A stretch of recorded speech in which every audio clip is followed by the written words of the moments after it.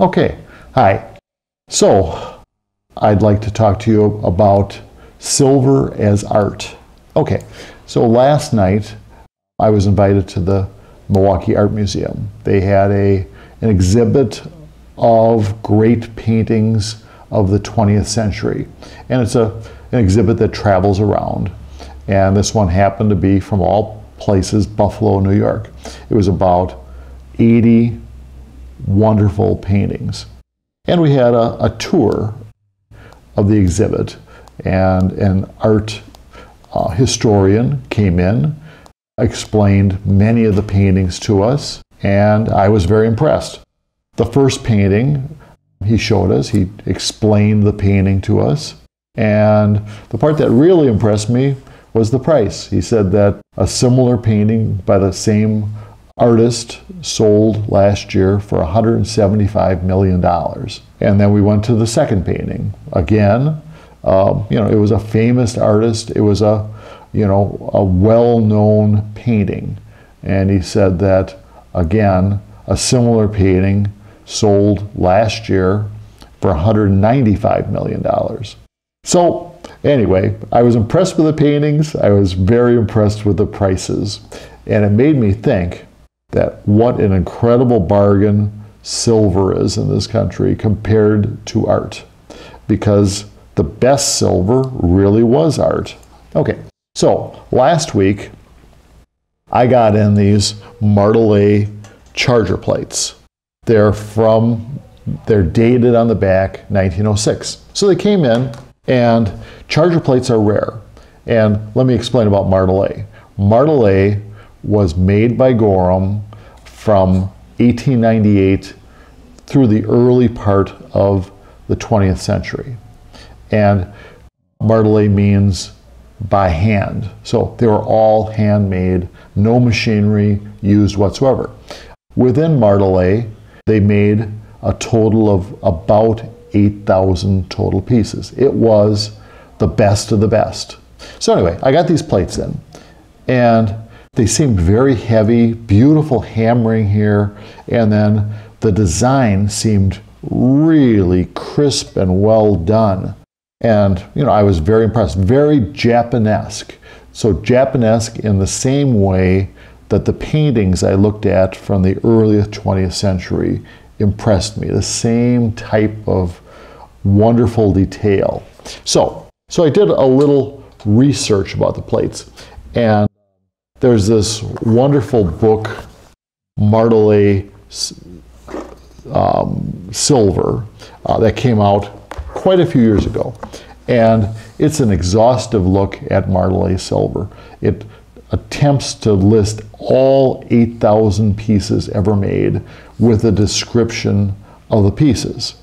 So on the back of this plate, it has the number, which is KXJ. Okay, so you go to the book and you look up KXJ, and here's what it says.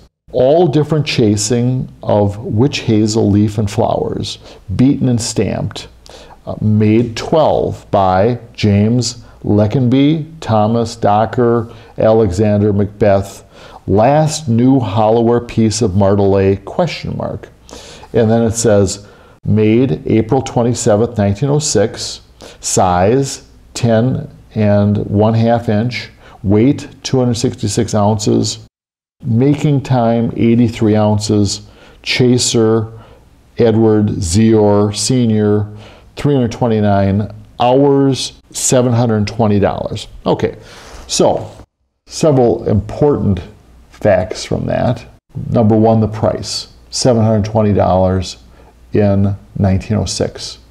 That is $18,000 in 2015 dollars. So they were expensive. I don't think any of the names of the chasers, of the makers, are anyone that I've ever heard of, so that really didn't make any kind of impression on me. And then it said, last new Martele piece ever made. Okay, so in 1907, the year after these were made, they simplified and, for cost reasons, made the Martele process a little less intensive. So among collectors, the pieces before 1907 are more desirable. Okay, so special that this was the last piece of the Martele before the change. The other thing that jumped off the page at me was the chasing time, 320 hours. So I was like, that is an incredibly long time to chase these things, to hand decorate these things. So I decided I was interested. I will start at 1898 when they started making this Martele silver and see how many pieces have more than 320 hours. And I found one vase that was earlier, that was over 300 hours, and nothing else before 1907 had that kind of time. So of the 5,000 pieces made before 1907, only these and that other piece had that kind of time. Then I looked at the further 3,000 pieces made after it, and there were 4 other items that had this kind of time. So anyway, so I think these are very special. They are beautiful. They have a great Japanesque design that really pops. You know, they're almost unique in the amount of time that they took. The price certainly was not inexpensive. And if you look, you can also tell how many of a certain thing they made. They made quite a few bowls, but when you get to charger plates or service plates, they only made 47. And so they made very few of these. So it makes me think, having these and pricing them at $49,000, which, it's $49,000, but it's not $195 million, which is the best of the art world. So I think in general, great silver is undervalued, and it truly is art. Thank you.